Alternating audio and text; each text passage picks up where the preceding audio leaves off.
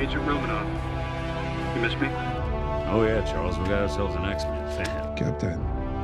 Your Highness. Captain, big fan, Spider-Man. Hey everyone. Hey everybody, welcome back to Film Artsy. I'm your guy, Trevor Baker, and today we are breaking down the brand new Matrix 4, the Matrix Resurrection trailer, and talking about all of the things that you might have missed that maybe will lead us to some semblance of a storyline. And I'll give you my general thoughts about the trailer along the way. So let's go down the rabbit hole together. Before we get into this trailer review, let me know which Matrix movie is your favorite. And if it's not number one, what's wrong with you? I think a better question here is, what is your favorite Matrix moment? Let me know in the comments below, and now let's get started.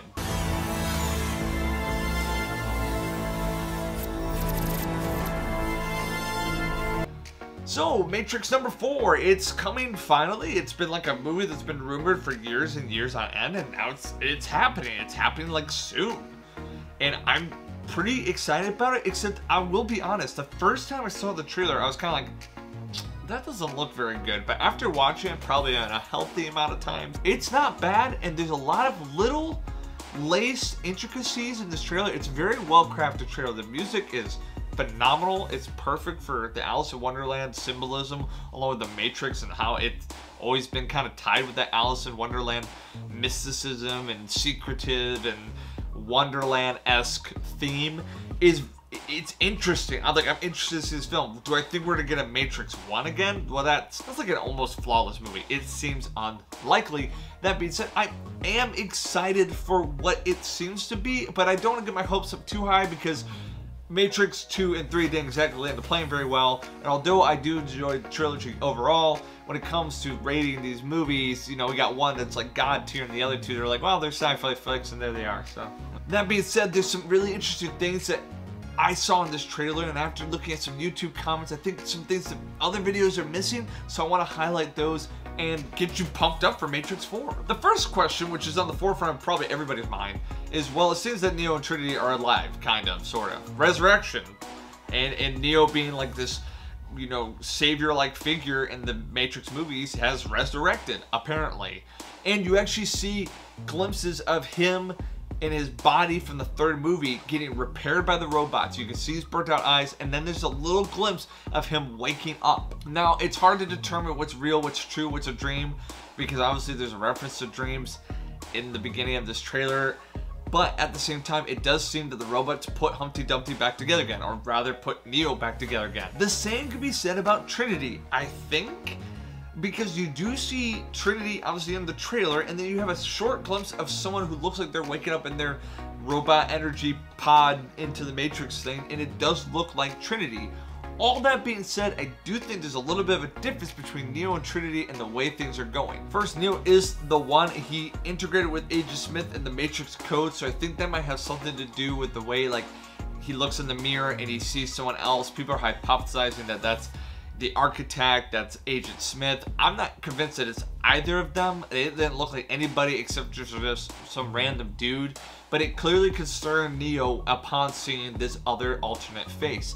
Well, the one thing I don't see a lot of people talk about is this is similar to what happened to Trinity when she does this rage yell. She's screaming in the trailer and these personalities split out of her, and you can see faces of other people who are definitely not Trinity. It makes me wonder if the resurrection process that they went through to get them reintegrated into the Matrix was costing the lives of other people, and in doing so, they're having these split personality over, like, it's breaking the code, what have you, because it's not really made to resurrect people. And I'm still wondering why Trinity would be, and her consciousness would be kept, or how she would be alive, because she was definitely not in the third movie. I also think this is a big driving point for whatever Neo is doing, whether he was out of the Matrix and he's coming back into the Matrix, or whether the machines did keep good on their promise and they got Neo into the Matrix and like suppressed him with the blue pills so he can no longer mess with their promise because he took care of Agent Smith. Now they can run the Matrix the way they want, or they're holding him hostage that they will delete Trinity because they are keeping her consciousness alive. All those things I think are very viable plots, but figuring out a Matrix plot is like an asinine task. I've watched the trilogy. I'm not entirely sure what the whole storyline is still, after watching it numerous times. Also, there's a little glimpse here of Trinity's neck. You can clearly see the Matrix code. So there's something unstable about Trinity. You can tell that. Also, there's a couple other screenshots in this trailer where you see them touching and some white light emitting from their touch, showing some kind of connection of power. And once again, I don't know what that is, but it's in there and it's definitely worth noting. Before we continue our video, I just want to let you guys know that we have a really cool Instagram that updates on a regular basis. So if you like all things Marvel, this is the Instagram for you. So go follow that filmartsy Instagram right now. You won't regret it, I promise you. Seriously, open Instagram right now and click that follow button. Now back to the video. Upon other things, in case you missed it, there's definitely agents again, and we saw him, and it's not our beloved Agent Smith, which makes sense because Agent Smith was eradicated in the third movie, and bringing him back I feel like would have undone the story arc of the first three. But these agents are still being used by the robots, and they're clearly still after Morpheus, or who we think might be a younger Morpheus, a rebirth Morpheus, because Trinity and Keanu Reeves' Neo has aged, but this Morpheus has gotten younger, if it is Morpheus. I mean, it's an odd way to make a character look exactly like Morpheus and not be Morpheus. Maybe he's a Morpheus enthusiast, who knows? He is getting chased by the agents, so that shows that there's some kind of conflict there, and I actually think there's a conflict between the people who are maybe able to disengage from the Matrix, the woken up people. You have this really clear contrast between the red pill and the blue pill, right? The blue pill that keeps you in the Matrix and happy and not worrying about what's out and beyond, and then the red pill that wakes you up and takes you on this wild ride that we see in the first three movies. You see one of the seemingly good guys with the jet blue hair, and then you see Morpheus with this stark contrasting red collared shirt and whatnot. So I'm wondering if there's like some kind of yin and yang conflict. Those who believe that this Matrix should be left the way it is because people are happy and it works for both the robots and the humans. And then there might be this other side of freedom fighters that are like, no matter what, you need to be woken up because it's your life and you need to know. Who knows? Also, something that I saw in this trailer that I thought was really cool is just Neo's powers getting explored to its full depth. You see him stopping bullets, you see him redirecting missiles, you see him blow up the freaking dojo with young Morpheus.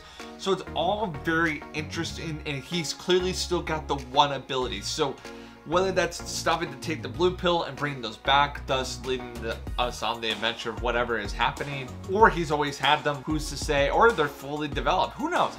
Who knows? I don't know. Another thing you just enjoy throughout this trailer is little callbacks to the movie. Obviously, you have the black cat, which is what we saw with Deja Vu. You have the white rabbit and all the references to Alice in Wonderland. So there's just a lot of nostalgia oozing out of this film. Overall, I thought this trailer was a really good look for where they're going. There's some really interesting things. I thought most of the Easter eggs, I would say, is you see Neo getting reborn and put back together, Trinity also having a very similar experience. There's clearly a connection to them that equals power, and probably something that either the robots are concerned about or the agents are concerned about. Whoever it is, they probably don't want Neo and Trinity to be together, because in doing so it does something. It's clear and it's obvious in the trailer. And then also you have this really stark contrast between the red and the blue pills. Now, if you saw anything else, let me know in the comments below. But what did you think about this trailer? Are you excited for Matrix number 4? Do you think they should just have stopped? Let me know your thoughts below. And as always, if you like this video and you want to see more, give it a thumbs up, subscribe, turn notifications so you'd be the first to know when a new video comes out. All that being said, thanks so much for watching, and until next time, I will see you later.